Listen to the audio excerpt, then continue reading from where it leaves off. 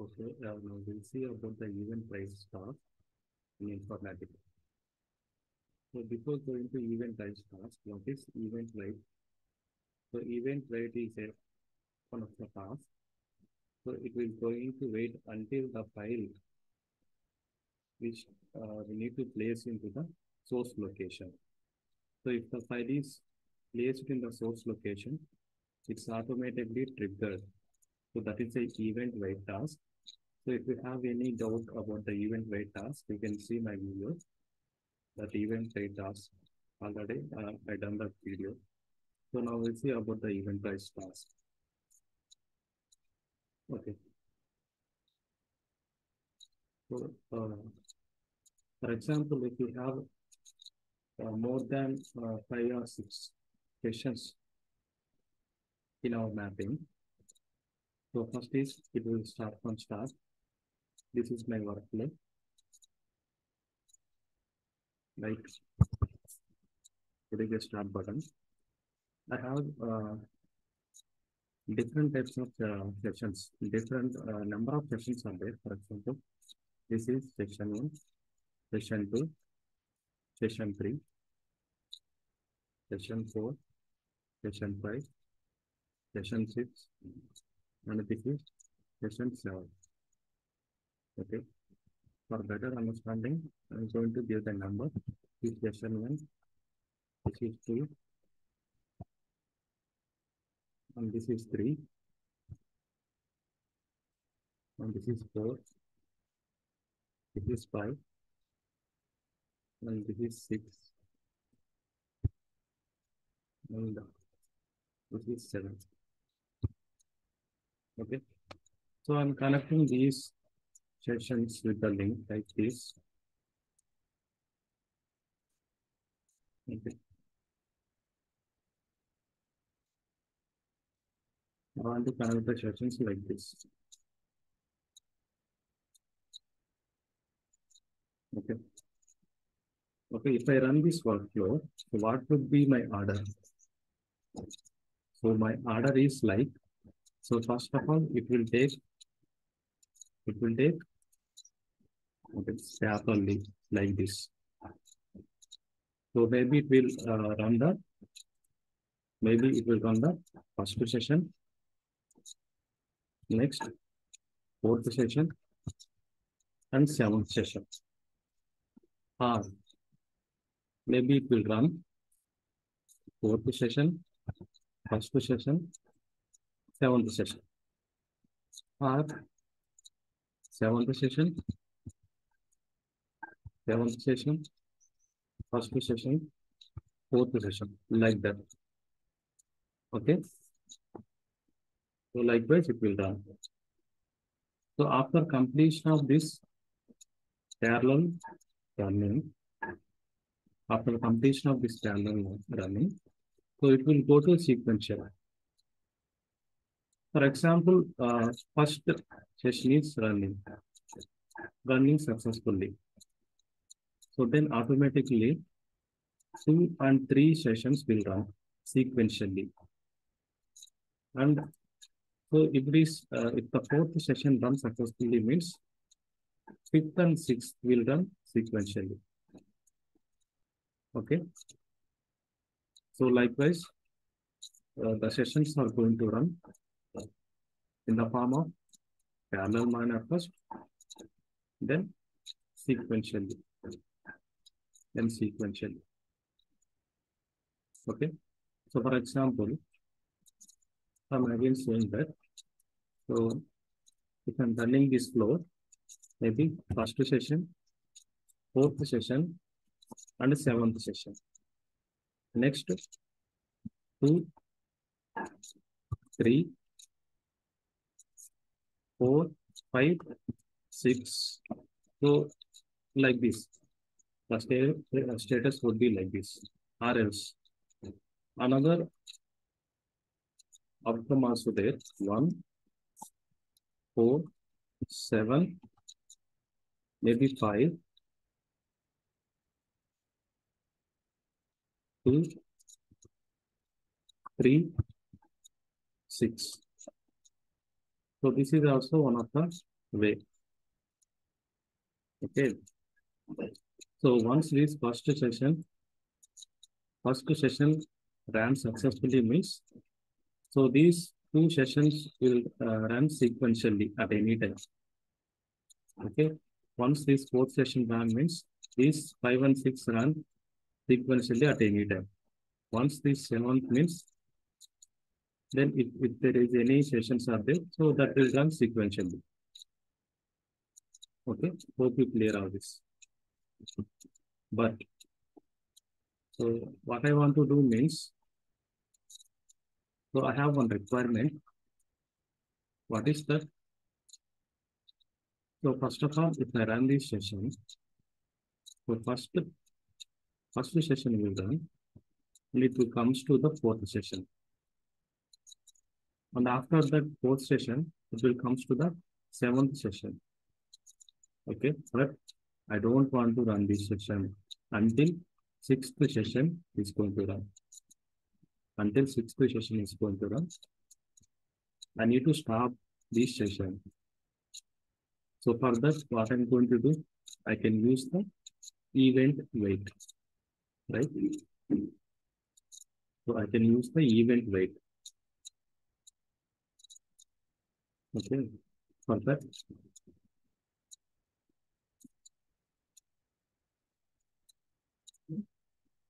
I can use the event wait. I'm disconnecting this one.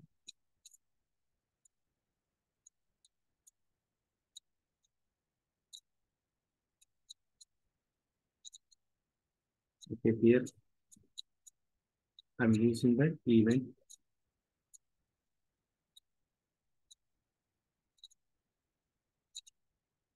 Okay. This is my event wait.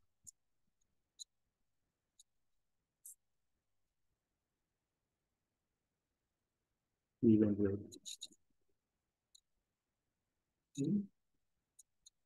Okay. So I'm connecting like this from start to event wait to session 7. Okay. So what is my requirement? So if only session 6 is completed, then only this event wait will trigger. Then event 7 need to run. So for that, here I'm taking after completion of this session 6, I'm taking the event price.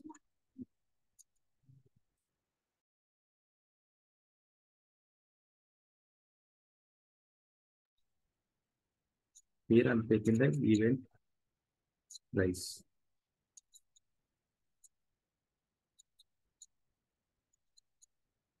This is event price.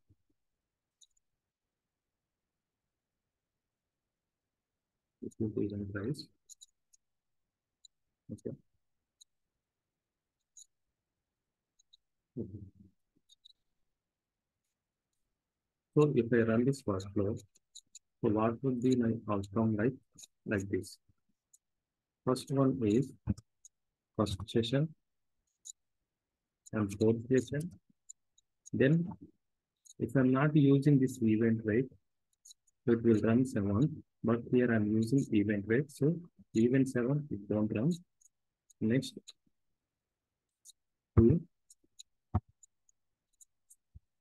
3, next 4, 5, 6. So now the execution came to here to the sixth session. Then after completion of this session, it will raise the event.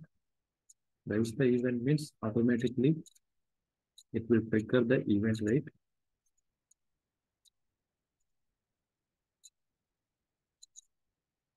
It will raise the event means automatically event rate trigger.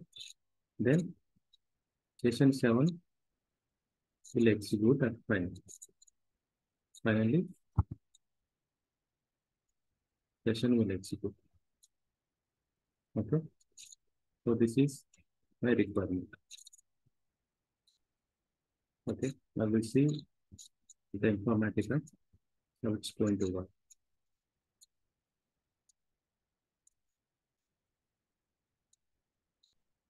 So this is my session 1, 2, 3, 4, 5, 6, and 7. So if I run this workflow,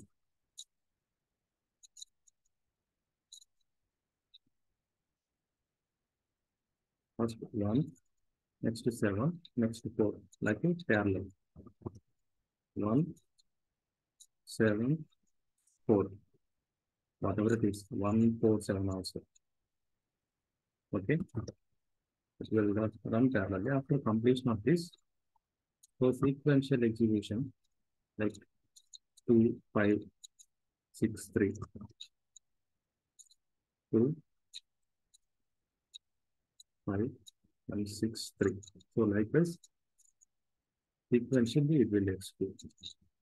First it will come to parallel, then after it will go to sequential execution. Okay. Now what I'm going to do, I want to use the event rate and event price. Okay. So if you want to use the event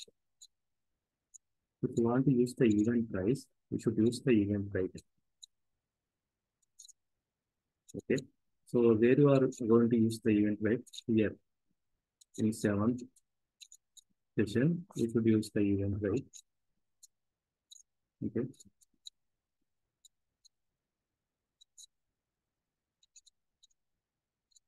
So this is event rate.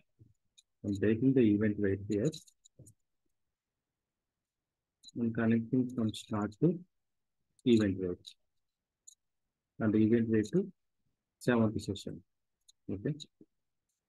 Next, event rates. Where I need to raise that event, where I need to trigger that event. So from here, after this session 6, I need to use the event price. Okay, this is my event price. I'm connecting the event price like this. Okay. So I attach the event price and event rate. So what would be my output like? So it will come like this. So parallelly, this is first and fourth sessions will execute. Then it won't execute. This session, seventh session, it won't execute.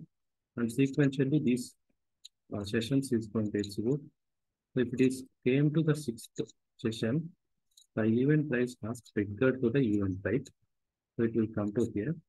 Then 7th session is going to execute. This is my entire flow. Okay, here I need to do one configuration here. So for that, what I'm going to do, so I need to go to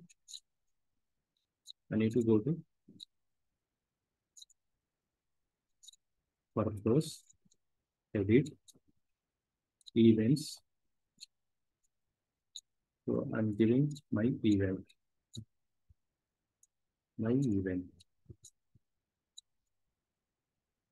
Okay. Now go to event price, double click on event price, properties, user defined event is there, right? So go to here, you select my event, whatever you given in edit in workflow. So that event you select it. Okay.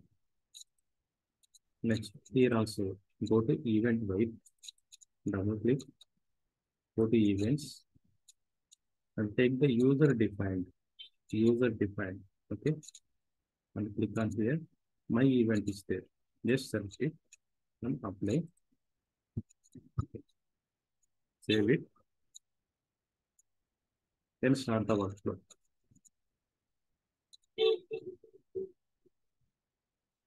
I will observe. First scenario, first event and fourth event.